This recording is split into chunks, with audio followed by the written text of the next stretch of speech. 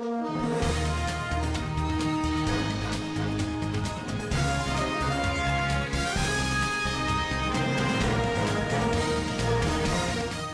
lack of a party constitution and established structures within the Citizens' Coalition for Change (CCC) in Zimbabwe is causing significant financial strain on the country. The party's approach of strategic ambiguity has led to a cost of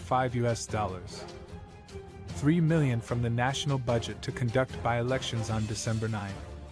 These by-elections were triggered by the recalls of members by the party's self-imposed interim Secretary General, Sithokozile. The opposition party has employed strategic ambiguity as a political tactic, ostensibly to keep their plans secret. However, this approach is not only detrimental to the CCC but also to the nation as a whole. The party has been deeply divided due to the authoritarian tendencies of its leader, Nelson Chamisa. Dr. Jenfan Musware, the Minister of Information, Publicity, and Broadcasting Services, expressed concern about the impact of the CCC's internal conflicts on Zimbabwe's democracy. The party's lack of structures has resulted in the recall of members of parliament and councillors, leading to the need for by-elections.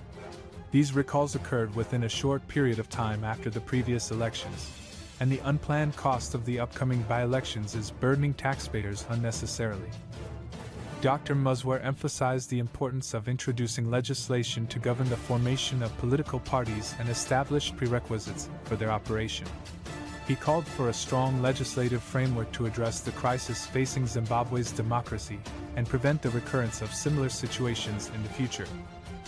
The vice chairperson of the Zimbabwe Electoral Commission, Ambassador Rodney Kiwa, acknowledged that the by-elections would strain the national budget, amounting to a cost of $3 million. Although the commission is apolitical, it is obliged to conduct the by-elections upon notification of vacancies by the Speaker of Parliament. Political analysts also criticized the CCC for its disorganization and the resulting waste of government funds. They argued that the party's mismanagement and lack of a constitution and structures led to the unnecessary expenditure of taxpayer money. The opposition was accused of prioritizing its own interests over the country's development.